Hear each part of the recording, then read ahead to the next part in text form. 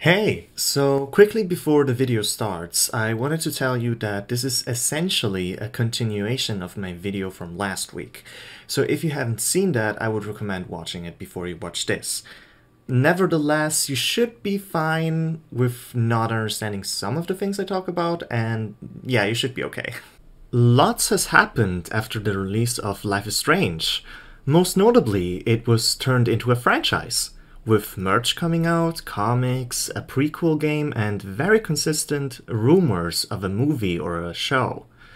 But my personal biggest question for the future of Life is Strange was a fundamental one. Was this franchise going to be about time travel, teen drama, or superpowers in general? Well, the prequel game we got 2 years after the first game didn't really answer this question. It focused on Chloe and took place many years before the first game. Now, don't get me wrong, I enjoyed playing through it, but I can only describe the whole experience as, well, superfluous. We didn't really learn anything new about anything that meaningful or about any of the characters. But yes, it was nice to spend some more time in Arcadia Bay. The answer to my question would come a year later in the form of The Awesome Adventures of Captain Spirit, a free playable teaser for Life is Strange 2. It was a very small, contained story that only gave us a few hints on what was going to happen next in the franchise, and made many of the fans wonder about the connections it could be drawing to the first game. But yes, my question was finally answered. Life is Strange is a franchise about superpowers. Well, nice, I'm up for that. So then let's finally move on to the actual game. Since graphics are the first thing I talked about in the last video, I thought I'd start this one off with a similar structure. If you remember, I praised the first Life is Strange game for using its low-budget graphics to their advantage through many clever workarounds. Obviously, with this being a sequel, I automatically expected a jump in the quality of the graphics, and must admit that I am hugely let down. I didn't expect it to look crazy different, but I'd honestly argue that it, at times, looks slightly worse than Life is Strange 1, a now 4-year-old game. I just don't quite understand what the artistic goal was here. It's clearly trying to look more realistic than the first game, but still absolutely can't afford to do so with the given budget. So instead it needs to use the same half measures as the first game, but does so less smartly. Another reason for the rough state of the graphics could be the simple fact that due to this game being a road trip based one, there's a lot more different environments and characters that need to be rendered out, therefore increasing the strain on both devs and fans. My personal solution to this would be to again go with a more stylized route. Since the main character enjoys drawing a lot, maybe a slightly cel-shaded look with some clear drawing influences would have fit. This would both make it look fresh, as well as more clearly distinguish it from the first game by tying it to the protagonist once more. I know, but listen, just shut up! Thank you. Usually, I'm not one of those people crying about how politics have no place in video games and need to be gotten rid of. Even the first Life is Strange, which arguably wasn't about politics at all, had some interesting things to say about the dangerous privileges of money and status. But the politics in Life is Strange are just so messy. To start off, the game is clearly referencing the unjust treatment of Mexican immigrants in the US, as well as police brutality and generally racist behavior in its first episode alone. I have a lot of problems with this. Firstly, the whole game is based around Sean and his brother fearing deportation, but aggressive mass deportation has only become the shocking problem it is now after Trump's election. This game takes place a month before he was elected. I understand Sean and Daniel would want to run away in fear of the police misinterpreting the events, but given the fact that this took place in a well-inhabited area, there's bound to at least be some form of witness that could clear them of their faults, and even if not, given their age and other circumstances, deportation is the last thing they should fear, especially since they are both American citizens who were born there. Next, when I see characters like the crazy old man wanting to murder a 16-year-old boy just because he's Mexican, I kinda lose interest in a story very quickly. Many have tried to explain to me why this is unfair, as people like that man do exist in real life and situations similar to what happened in the episode do occur.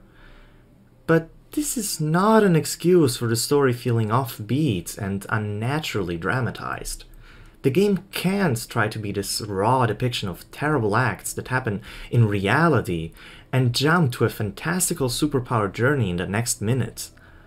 Of course, there have been superhero stories that manage to merge the two very well in the past, but the way Life is Strange 2 does this keeps the two story elements basically cannibalizing each other. The advantage the first game had in regards to its political statements was that it took place in a fictional American town. The writers and developers, who are all French by the way, used this to create this idolized but also exaggerated caricature of the American lifestyle.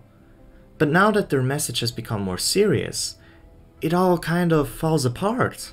I'm in no way accusing them of not having done their research, as I know well that they have traveled throughout America many times, and I appreciate them trying to bring such an important and difficult topic to this medium. I just wish they wouldn't have gone about it this way. Also, this isn't in the script, but I did want to mention it. So in the first video I talked about how the first game gave you the possibility of romancing Chloe, because Chloe's a lesbian, and you could also possibly romance Warren. There was kind of an in-between, because, and it fit, you know, the character of Max, because she was a very indecisive person that kept doubting who she was herself. I mean, to me, I think it was pretty clear that at the end she was more attracted to women. Especially the last episode talked about her kind of not being able to trust men and not really being attracted to them. So it kind of fits into that game that, you know, she was doubting her sexuality. The thing with like the sexuality in this game, the political representation of LGBT people in this game, is that it doesn't fit Sean's character to be undecisive about his sexuality. He isn't discovering himself. He's running away with his brother, he's in a very serious situation, so it doesn't really make sense for Sean to be this blank slate. And I think that really hurts the writing. They're trying to be progressive, they're trying to be political, with Sean, you know, also being, I guess, bisexual, but it doesn't work. It doesn't make sense for his character. So I'm just gonna put this in now. In the previous section, we already discussed much of what happens in the first episode, so now we know the basis of the story. The plot will be a cross between a road trip and a coming-of-age story of two brothers. Is it just me, or is this setup really flat? The tale of two brothers traveling through a country is something I've seen and heard just a little bit too often in video games, and it's not like the game adds a lot more elements than that. What does get added usually falls away after one episode. Not that the first Life is Strange was somehow a fountain of originality, but this is as thin as it gets. By the way, I do realize criticizing a game for its story when it currently isn't concluded might seem dodgy, but since the first 4 episodes of Life is Strange 1 are, in my opinion, much better than the last, I think now is as good of a time as ever. Originally, this video was gonna be kind of a bit longer, with me listing my problems with each and every episode of the game, but I don't think this game deserves that. It's still good, just absolutely not what I had expected. So instead, let's just highlight the main issues with the writing.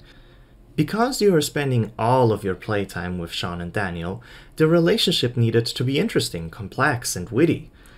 But sadly, the writers don't achieve any of this, and that's a huge detriment to the plot. There's no nuance to be found. They're either mad at each other, or they're not. Daniel is either the creepy superpowered child, or he isn't. The two brothers never really break out of their assigned cliches. The first game also loved using tropes and cliches, But even though you spend most of your time with two characters in that game as well, the inhabitants of Arcadia Bay were living and changing around you. It's ironic then that this story, all about running away into an uncertain adventure, feels so linear and constricted. The few reoccurring characters don't live around you. They merely jump in your way when the game wants them to, and then just disappear. The game doesn't truly have a cast. This causes the game to have this odd stop-and-go feeling. A great example of what I mean by this comes with the latest episode. The fact that the need to throw all that religious cult stuff into episode 4 is indicative of how unfocused and confused the story is. It's also incredibly forced. Since when is religion one of the themes of Life is Strange 2? Well, it is now. And let me tell you, saying religion bad in 2019 has got to be one of the most boring things you can do with your video game. Also, it's cool that the brother's mother just randomly finds them, but what? Lastly, and I think this is my biggest problem with the game, is the complete lack of a mystery. In the first game, the two central mysteries, namely Rachel Amber's disappearance and the inherent mystery of Mac's time powers, tied a neat bow around the plot. Whenever it had wandered a bit too much, it always could go back to continue unveiling more. Life is Strange 2 doesn't really have that. Daniel's powers aren't tied to any other plot elements, really. He's just a mutant from X-Men. Something traumatic happens and he has powers now. And I think that's my biggest gripe, honestly. I don't have questions to the world of Life is Strange 2. There's nothing I want to know more about or find out. I guess we'll see what happens in the final episode coming this December. Maybe it'll all make sense by then. But I'm not gonna hold my breath. Anyway, thank you very much for watching. Thank you for having joined me on this overlook of both Life is Strange games. I hope you enjoyed. I hope it was kind of insightful. If you did, like and subscribe. Do all that sell out stuff so I can, keep doing this. And I'll see you in a bit. This is actually my last video of September. I'm going to take a little bit of a break because I'm going back to Germany. But yeah, I'll see you on the other side. Also, short teaser, I am going to make content about Borderlands 3, a lot of it. And also, there's gonna be a very fucked up video coming. Like, very fucked up. Be ready.